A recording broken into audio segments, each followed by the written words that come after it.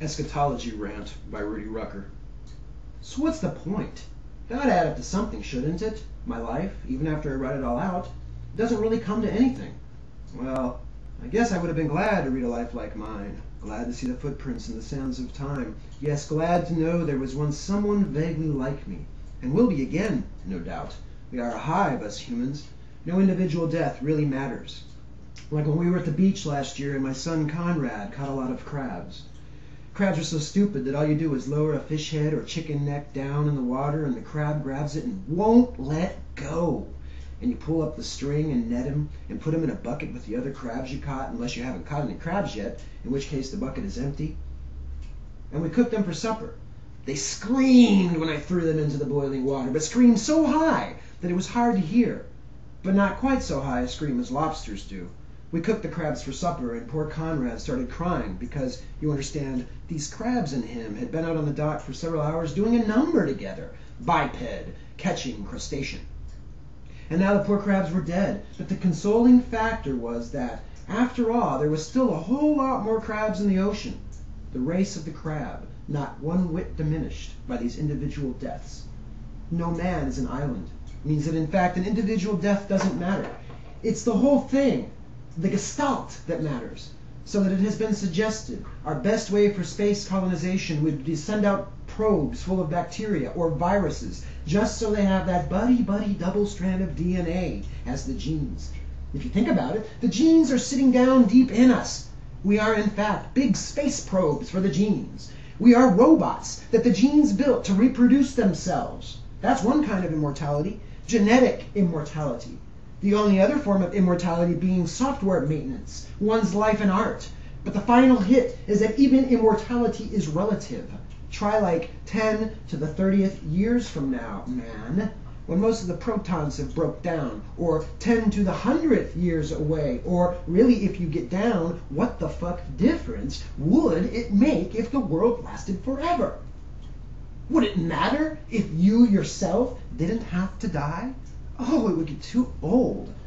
Oh. But still, something in one's soul does kind of leap up at the thought of immortality. But it's a con. We have to learn not to fall for it, not get sucked in, because mortality is an essential part of the human condition. And the angels are looking down, all unaware of the dark beauty of the death sentence we labor under. The dark beauty. Take me now, Jesus. Whoa, well, nah. Give me 35 more years. I want to be 72 when I croak. 72 inches is 6 feet, 12 sixes, a year of 6-year months. Teenagers are spring and old folks are autumn. Get out the calculator here. I'm 37, so I'm at July 5th in my year of life, though today is the 8th. Up here in real time.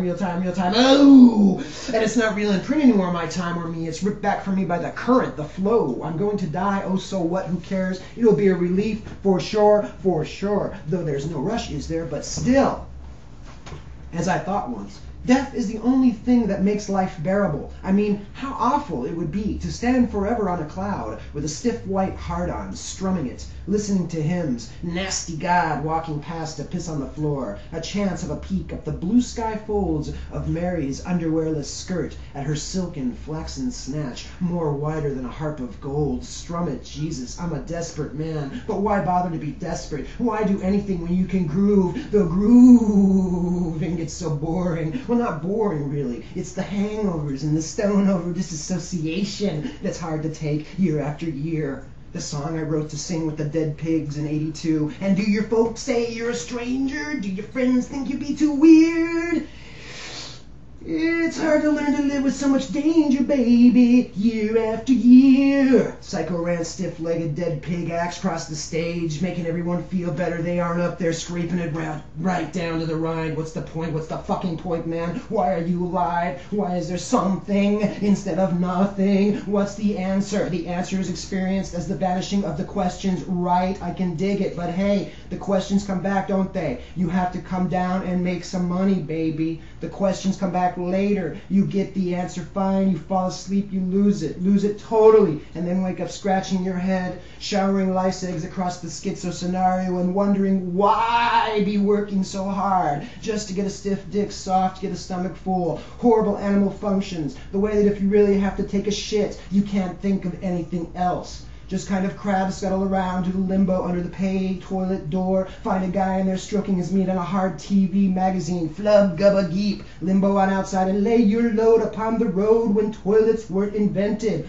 All this hassle to keep the system at maintenance level, putting bug spray on your pussy, should you have one. To sit on a pussy all day, yubba. All the work to keep your pussy slick and your butt clean and your fillings in, your socks up, your hair down, your wounds disinfected and bandaged, your eyesight corrected, your hearing amplified, your behavior modified, reformed alcoholic, radio evangelist, Republican congressman, yes, your fungus damped, your itch scratched, and the piece of food picked out between those two dancing molars.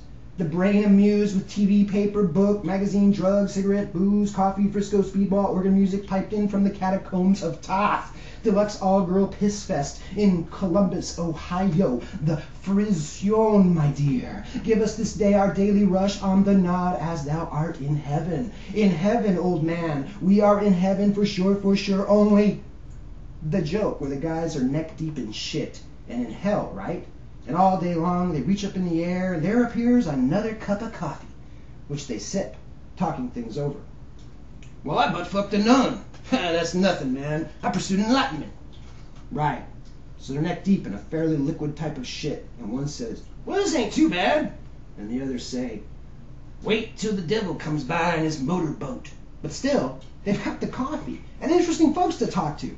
Point being, maybe that it'd be better to be in hell and limp than forever in heaven with your tremendous aching stiff golden erection for guys, or glowing gold lonely cum twitch halo for gals, a door for each, with God's horrible bunion feet the size of mountains, and you're in fact standing on them, though you don't realize why there is something instead of nothing, just singing and feeling the better for it, soothing the itch, the fly, the egg, the lurking scream, the otogen of the species, the way Brits are always supposed to say D instead of R, the Gadate Pyadamids with the accent on the damn. Those guys thought they had something going, one would imagine. Those Egyptians mounting up those rocks and sand and shit.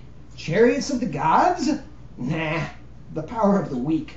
What man can do? My artist friend Tuskman used to yell at me. What man can do is turn other men on, take this body which is given for you. Do you think I'll go to hell for talking this way? Oh, what's the point?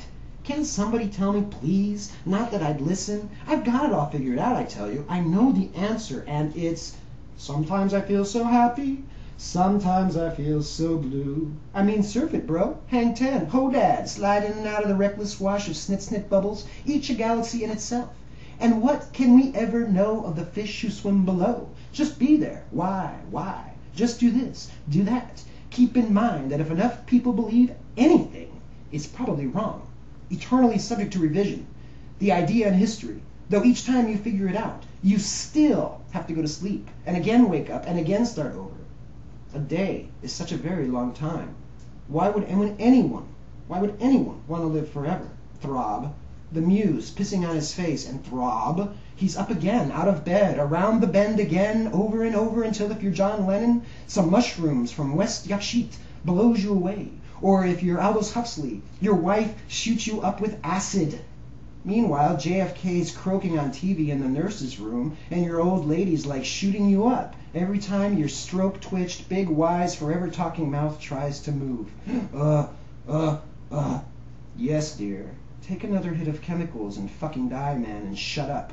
She spikes you again. Into the light now, darling. Into the light. Go now. Go peacefully into the light.